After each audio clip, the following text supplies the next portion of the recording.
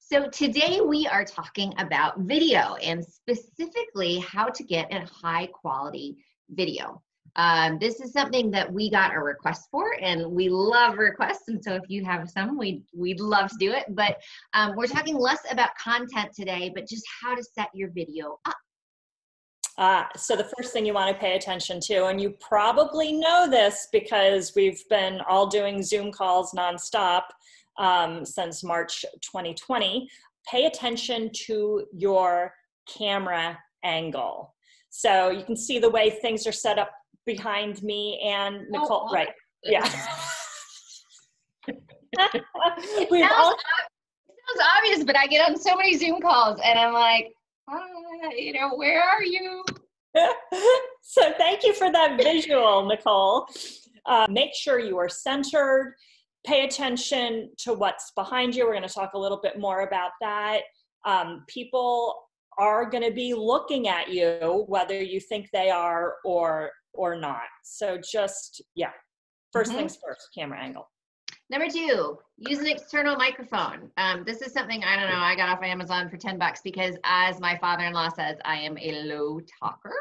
And sometimes you kind of ramble and you don't remember you need to project. And so this just, you can place this in front of you because otherwise, like, you're trying to be here and be on the phone, the microphone, it doesn't work. So having an external microphone can just help improve the quality. Yeah, I'm very loud. I don't use an external microphone. People can probably hear me outside. Yeah. All right. So I already talked about backgrounds a little bit. So tip number 3, really be mindful of the background and how your camera is focusing on you versus your background. Sometimes your camera, like especially if you're on your phone, will get confused and it'll start focusing on like maybe a painting or a sculpture behind you instead of your face, and you end up looking fuzzy and weird, and you don't realize it until you watch the video. You have to go back and record the whole thing all over again.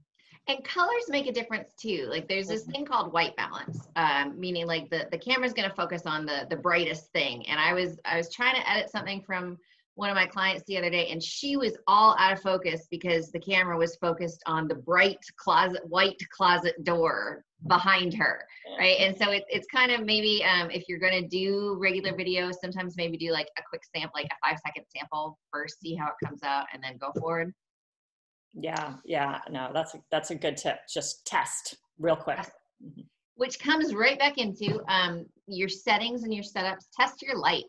A lot of people tend to think, oh, I'm going to sit with the window behind me because that's going to give me light. But what it does is put you in shadow. You want to make sure you're facing the light. So face the window, come at you instead of behind you. Yeah, absolutely. Tape videos on your phone. Make sure you're using the horizontal format, not the landscape format. Because it's natural for us to go like this, right? Which is there, but then you get this cutoff video and a lot of black space around. And so if you hold it, this might feel less natural, but it'll show up a little bit better. Excellent. So thanks for joining us. We will be back with more tips, of course, and we'll see you soon. Bye. Bye.